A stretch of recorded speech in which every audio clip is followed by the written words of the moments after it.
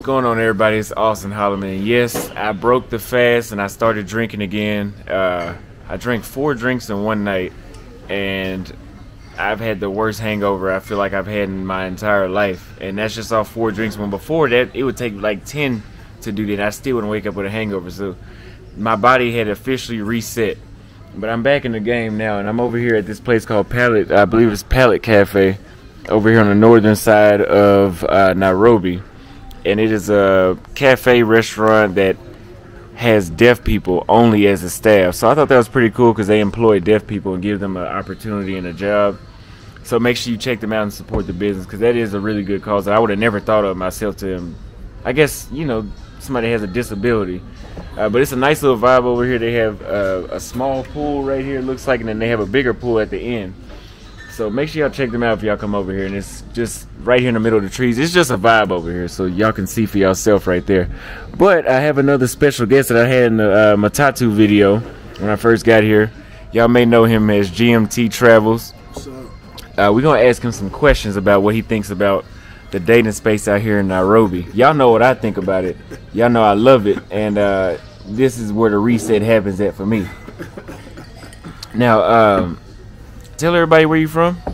I'm originally from Charleston, South Carolina. I used to live in Atlanta, Georgia. Now I currently live in Houston, Texas. I travel when I'm not working, so yep. Okay.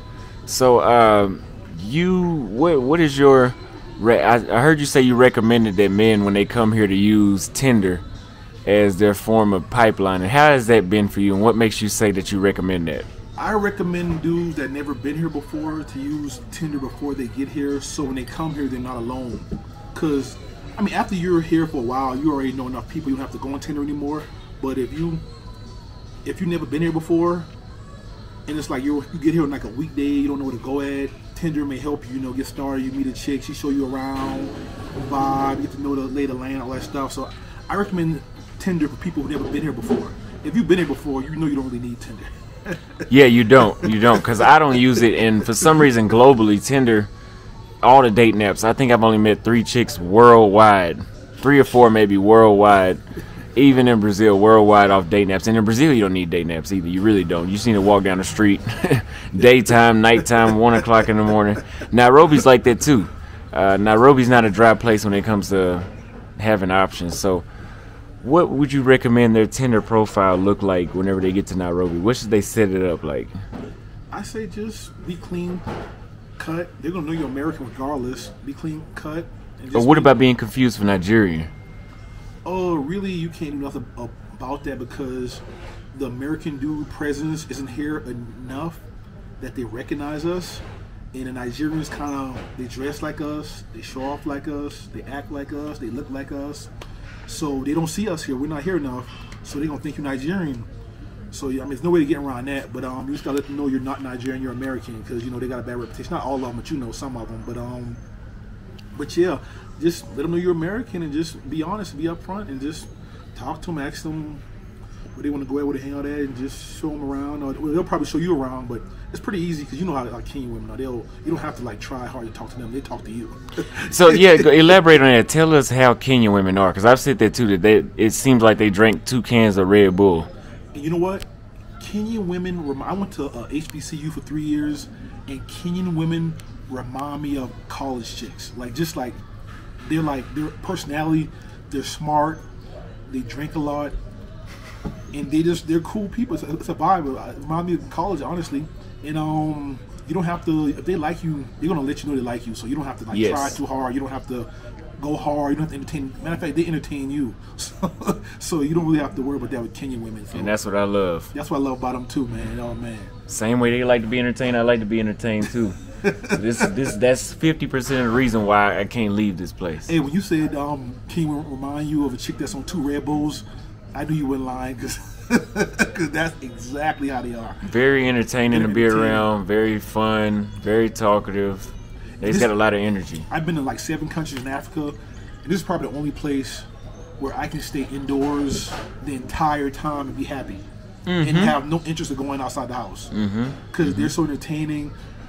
You don't have to go nowhere. They're going to cracking jokes, drinking with you, vibing with you, all that stuff. So yeah, that's Kenya for you. So if that's what you're into, it's the place for you. Yeah, no dry phone calls really. Everything is, and they're usually available to meet. Yeah, exactly. This is definitely a go-to spot. And don't say that Auston blowing up the spot. This spot was blown up a long time ago. I'm just enhancing the blow up, and the Kenyans love that I enhance the blow up. So I'm gonna start recording some fans that, because I get stopped 4 or 5 times a day. I'm gonna start putting it on video so y'all know what kind of love the Kenyans give you. Now, I noticed in my comments that would out of all African countries, would you say Kenyans give the most love on YouTube? Because they always say I need citizenship.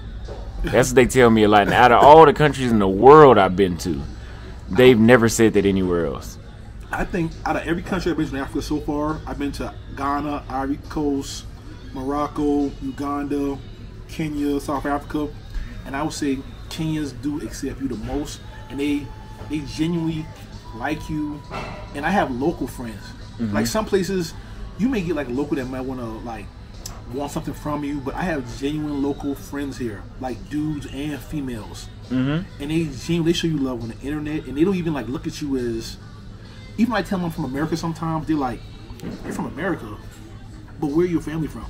Like, sometimes they don't even believe me. They're like, where are you from in Africa? Like, where are you really from? And like, when I went to Ghana, they knew I wasn't from there. I went to Uganda, they called me Mzungu. When in South Africa, as soon as I opened my mouth, they knew I was from. They thought I was Zulu until I opened my mouth. They didn't know I was American in South Africa. So yeah, this is the only place like they genuinely accept you. And so they say we're from West Africa. But I'm not gonna lie to you, I got way more love in Kenya than West Africa, and that may piss some West Africans off, but the truth is the truth. Especially in Ghana. So I had a video recently that went viral, mainly in West Africa, it seems like, where I just made a statement that West Africans look exactly like us. And they're correcting me in the comments, no, y'all look exactly like us. And it's not a competition about who looks like who, I'm just saying we look damn near the same. Right. And there's all kinds of Nigerians and Ghanaian people saying that we stole their style. I don't know. I'll tell you this. I haven't heard that in Kenya at all. And these are not, to be honest, these are not our bloodline people.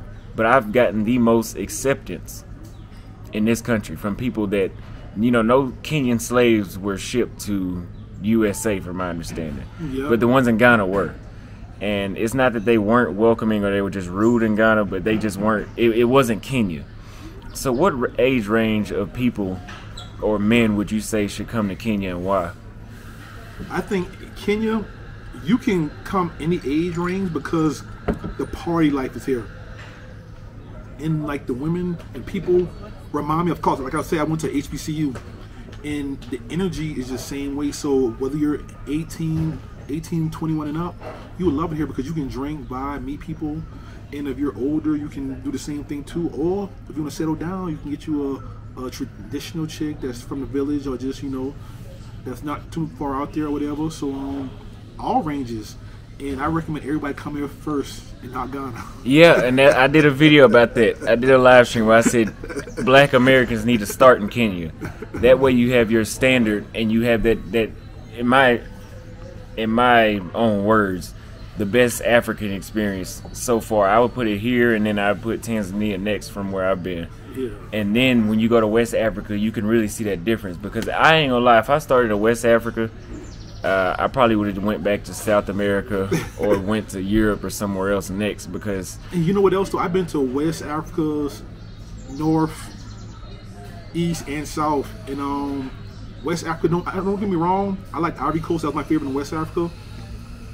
It's so expensive out there. People don't realize how expensive West Africa is. Ghana, because even like you said what you said about Ghana, I knew it was true because you go to clubs in Accra, they spend big money in Accra. Like it's not like you think you back in Atlanta or Houston. Yeah, ain't no difference. They really spend big money. In Ivory Coast, they're in the West African franc out there, and everything just costs a lot. It's not even about flexing in Ivory Coast. It's just super expensive. So West Africa is definitely costs a lot. It was a good vibe out there too, but it just price wise, East Africa and South Africa is just better. Yeah, going from Kenya to West Africa, I went to Ghana and Senegal. In between flights, Airbnbs, and spending money on the town, I spent $6,000. I spent $6,000 in about, I was there 17, I was there maybe 24 days in West Africa. I spent $6,000. Jesus Christ. In Kenya, I would have had to really been showing my ass.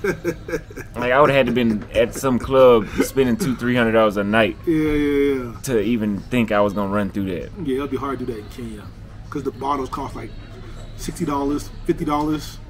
Yeah, Sometimes cheaper than that. Cheaper than that, depends where you go at, right? Yeah. So, yeah, man, I just say, man, I recommend going to East Africa first and then South Africa, because for me personally, my number one Africa so far is Kenya, South Africa, and I haven't been to Tanzania yet. I'm supposed to be going there when I leave here, so I'm looking forward to Tanzania for the first time. But so far for me, Africa, Kenya is still number one, and South Africa is a strong number two. A strong number two. Why you say South Africa is a strong number two? All right. The thing about South Africa is they got the baddies, and you see them everywhere. You see them everywhere. They're in the club. They're everywhere. And they're built. They have the best natural bodies on the planet. The best natural bodies on the planet. Yeah. I've been to Brazil. I've been to Colombia. A lot of fake bodies in Colombia. I love Colombia, but a lot of fake bodies there. But South Africa, bro, number one in the planet, natural, keyword. And they got a bunch of red bones. What people don't realize, but a lot of red bones. Just like here, but South Africa's a whole nother level. Wow. Well, I appreciate this interview. I appreciate the honesty. Tell everybody your YouTube again. GMT Travels. You know, GMT Travels. I try to show a fun, upscale side of Africa. That's my goal for the next few months, and that's really it for now. All right, it'll be tagged in the description, pinned comment, and the title. So y'all make sure y'all go subscribe. Appreciate y'all watching.